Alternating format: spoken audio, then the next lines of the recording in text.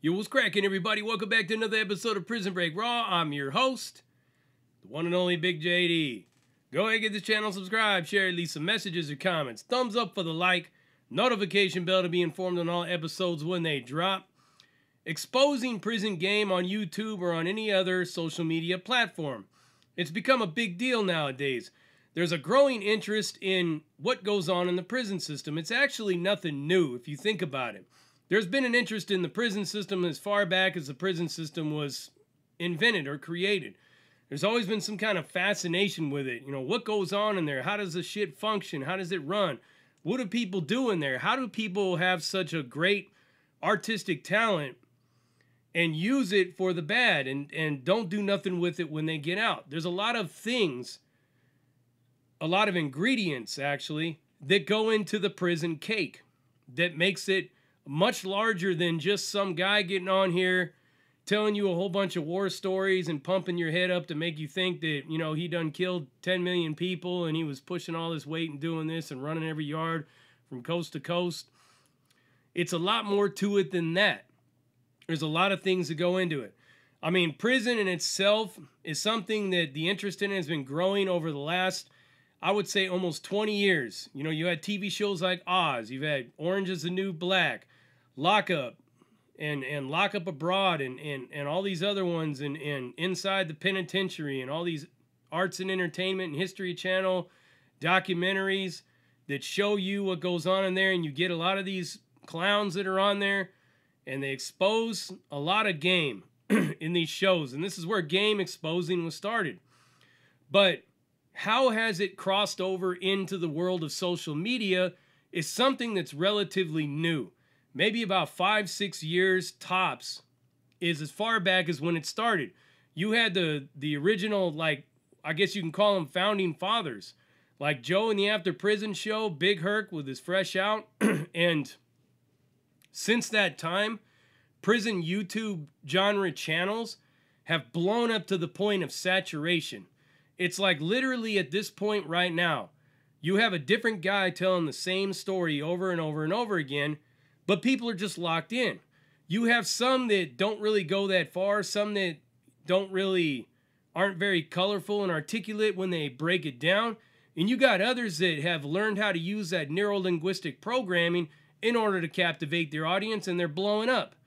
And in a lot of ways, you have to ask yourself, what is going too far as exposing prison game, as far as exposing the inner workings of it, the secrets, what certain things mean?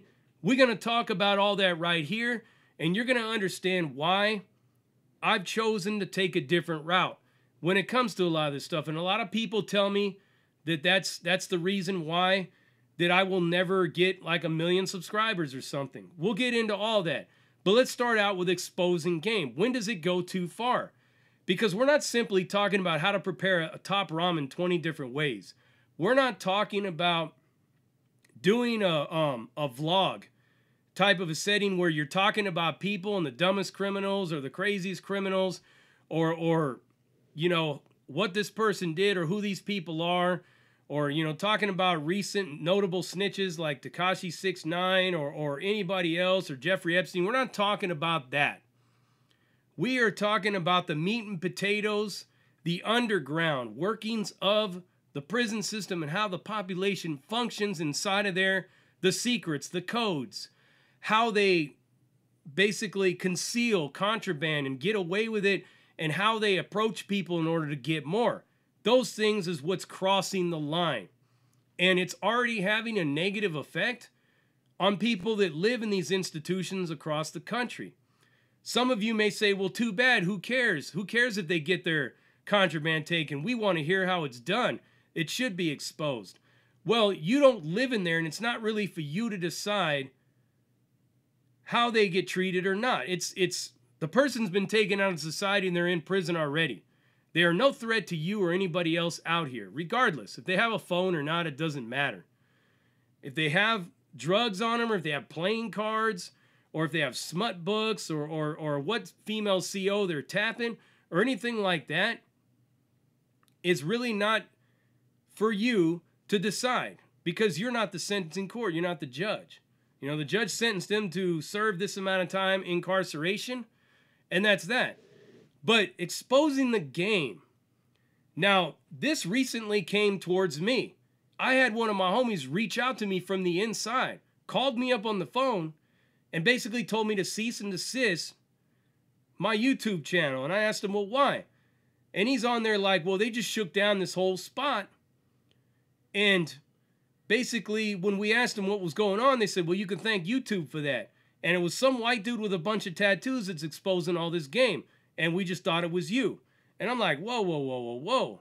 And he's basically getting low-key saying that I'm on here snitching, that I'm on here basically debriefing on YouTube because it's the same thing. The code of silence that I had learned many years ago. And I said, whoa, whoa, whoa, you got me confused. That's not me. I don't get on here and do that. I do different shit. I'm basically talking about different things. I don't expose any kind of game like that. He later told me that they found out who it was, and I left it at that. But here's the thing, and a lot of people got to understand, right? You could talk about Top Ramens, Tattoo Guns, Pruno. You could talk about, you know, the Butt Bandit and different things like that, and that's all fine and good. But when you get on here and you start talking about how you conceal shanks, how you make shanks or fierros or whatever, how you conceal cell phones, how you get cell phones in, what you're hiding these cell phones in, you're manufacturing shells and sticking them in the wall, you're sticking them in the detergent, you're doing this, you're doing that. You're getting on here showing them the code, the sign language, whatnot, all that, talking about what your gang had done, what these tattoos mean and all this stuff like that. You are basically snitching. Whether you know it or not, you might as well take the stands. You might as well take the stands and start pointing everybody out because that's basically what you've done. You have basically called 911 at this point in time. When you take it to that level, exposing game and going too far is when you break down the code, is when you break down the stash spots, when you break down how you manufacture a fierro. I could get on here and show you how to make one out of the simplest stuff that you never would have even thought you could make a fierro out of. And I could show you how effective it could be. I could show you how to make a blowgun and shoot somebody in the eye with it. I could show you how to break out of your handcuff keys. But I don't do all that because it's exposing game. And it reveals to the other audience that's watching, which is law enforcement, because they're on here and they're taking notes. The disclaimer in YouTube is clearly stated in the policy. We share everything with law enforcement. And they don't necessarily have to because law enforcement is watching us anyways. They're on all of these channels. And you can't throw a rock in any one direction without hitting a new prison genre YouTube channel. It's all done through collaborations and interviews and whatnot. And now it's even gone to the point to where you got parody channels out there. You know, it's saturated to the point to where it's gone from something that was educational, something that was beneficial, to something that's become quite silly in a lot of ways. People are trying so hard to prove to you how gangster they are with a lot of this shit. And the old code that I subscribe to, what I learned from the older gente is the real gangster is the one that's quiet. The real gangster is the one that lays back in the cut. I don't have to get on here and tell you how badass I am, how many people I stabbed, how many yards I was running, all this and this and this and that, because really to me, I would be sacrificing my dignity and self-respect and selling myself to the celebrity shit show in order just to entertain you. And I like to think that I can bring you a quality channel without exposing all this game. Now, there's a lot of channels out there that are doing a good job and still they continue to do a good job to this day. Some of them don't get the recognition they deserve, and that's channels like Dub C. He's showing what a lifer who spent his life in prison since he was a kid can do and accomplish when he gets out. You got other shows like Lance Off the Yard, who's on here now, and he's basically giving you his mindset every single day, his like daily, almost like daily affirmations of what he goes through day to day. You got Josh from Lockdown 23-1, and his channel has always been about kind of like educating through humor and entertainment without exposing all the game. I mean, I remember when I first went on this man's show, and he told me, man, I got to, and I didn't even have to tell him, and there's a lot of shit that I can't talk about. He already told me straight up, man, you know, keep all the secret business out of it, all the game. And he doesn't do that either. He doesn't expose it and put it out there. He doesn't need to in order to blow his channel up, because he does it and he does his channel in a way that people appreciate his content. But there's other people out there that have blown up on the backs of other people and on exposing game. And there's people that are starting to blow up on exposing game and on talking about things that they shouldn't even be talking about. There was even one cat in particular that was talking about how a homie, one of my people from my car, was in the shoe and had slipped his cuffs and started beating up the CO with his own nightstick. And he's talking about this on a YouTube channel, mind you. Now think about this for a minute. The man that did that, you don't know the circumstances of the case. The CO knows that he got beat up by this dude, but the CO doesn't know what he got beat up with. Because he's like, you know, his mind's shut down. All he's thinking about is survival at that point. The tower may not have even seen it. They may not have any footage on how it went down, but they know it went down. Now, there's a difference between an assault on a peace officer with your fists, and there's a difference between assault with great bodily injury on a peace officer with a deadly weapon. Now, that's a fucking life sentence. You're washed up. And what you do is when you get on a YouTube channel and you talk about something like this, you have basically made yourself a character witness, because you know that you're being recorded, because you're the one that's recording it. They could use that testimony in court against this man, and they could wash him with your testimony. You became a character witness, an eyewitness account. You don't have to agree to it at that point. The minute you put the video out, YouTube says, we share this with law enforcement. And why do you think they say that? Because if I get on here and I talk to you about a murder that happened down the road, and I say, you know, this old cat Willie just, you know, pulled out a pistol and shot this dude and killed him, and then he buried the pistol behind the dumpster in my alley. You don't think the cops ain't going to see that and go dig the pistol up and then go bust Willie and use my testimony, my video? I don't even have to go to court. They don't even have to ever tell me they're using it. That's when I tell you that exposing game goes too far. It's one thing for you to educate yourself and to be fascinated by this stuff that's going on in the prison system, but then there's another one that's basically says that there are a lot of things that we shouldn't even be talking about on here. There's a lot of game that we shouldn't be exposing because we're making it hard for them. You may think it's a positive thing, but the ripple effect of it actually has a negative consequence on people that are still incarcerated, and they don't have all the rights that we got. We made it out. Some of those people may never be getting out, and we ain't more righteous than they are. You know, we're just the same kind of people as them. We just made it out.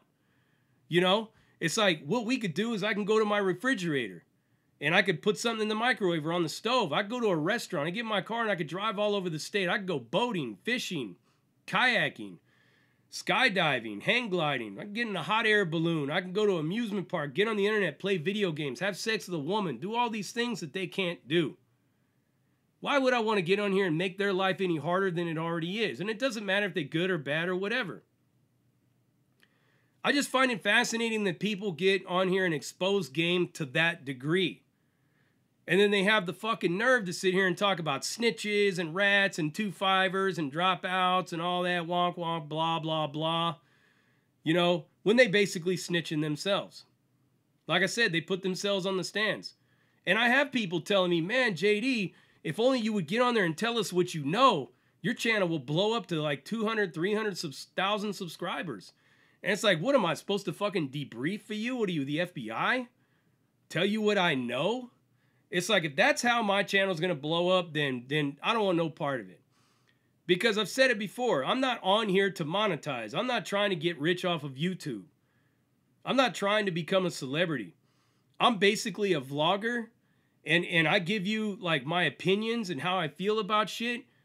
And I also give you some knowledge on how to break free from your self-made prison, or how to stay out of the system or not go to the system itself. You know, how to unplug from the herd mentality. How to do all these things that I had learned in prison. Like, prison had shaped the way that I think. Because I wasn't only in there just straight, like, exercising my body or anything or playing pinochle. I'm in there educating and exercising my mind. And the knowledge that I got is based off of what I learned in there. And the way I see the world now that I'm out here, I've learned a great deal. And I'm all the way caught up with the times. I know everything that's going on. A lot of people in there are behind. They don't even know what people are wearing out here, what the new trends are, what's popular and what's not. I've updated myself to all that. And I don't need the money. I live a very comfortable life. I got an awesome career. I got a roof over my head. I got a car. I got a bank account. I got credit cards. I got my financial situation intact and in complete control. I don't have baby mamas all over the place, child support, alimony, back taxes, fines, none of that stuff. I ain't got none of that going on. I got complete control of my life. So if anything, you see a man that is self-made after prison and has created everything from nothing and is pushing forward, that should be entertaining enough. But if it's not, it's no real like sweat off my back. I ain't gonna lose sleep over it if I lose a few subscribers here to there, if I gain a few subscribers. I'm on here to basically give this to you, and it's not gonna make or break me. You know, there's a lot of things, a lot of promotions and stuff I could do to grow it, but it's not about that for me. It's basically me letting you know that I'm keeping it real and 100 from the gate. I don't need to put a whole bunch of fucking dudes in my video with me to talk about how much of a gangster I am and talk about how bad I was, and if I was in this prison system over here that they wouldn't be doing that to me or this to me or that to me or whatever. I mean, to me, if you're trying that hard to convince your audience that you a gangster, you ain't a gangster. And in my world, you would have never been accepted as one other than just a phony and a big mouth and somebody that we can't trust. And you probably end up getting smoked back in the days, talking like that and doing that kind of shit. That's just the way the game runs. And in some circles and in some places, it's still like that. I got a lot of homies that I've rolled with, that I was locked up with, that won't even come on this channel. They won't even put their face on TV or on YouTube or anywhere. Even when we in the inside and the media comes around and we're not interviewing, you know? That's why I take the direction that I take, because it's the safe road. It's the road where I know that I keep my dignity intact, and I know that I'm not making it hard for the next man, and I'm not exposing anything or doing anything wrong. And my shit's already been checked out by all the right people, and they basically like, you know, handle your business, get your hustle on, homie. But if I was on here doing all that other shit, and Lord forbid that I end up in a bogus case somewhere in California or something like that, I'm going to have somebody to answer to when I get back on the inside. And a lot of these people that are doing this, you best believe that somebody on the inside is not happy about it. And I know that for a fact. There's a lot of somebodies that ain't happy about it. So just something to think about. And if you're thinking about going that road and you think that's the only way that you can grow your channel, well then do it. But understand that the negative ripple effect that you're creating is much bigger than the message you're trying to put out. Basically, stick to a positive message. Like me, Prison Break Raw, I give it to you abrasive and arrogant. I get under your skin in order to make you think in a lot of ways. And in a lot of ways, I just stick to something like this. But I'm all over the place with everything that I do because I like to keep it interesting and I like to keep it fresh.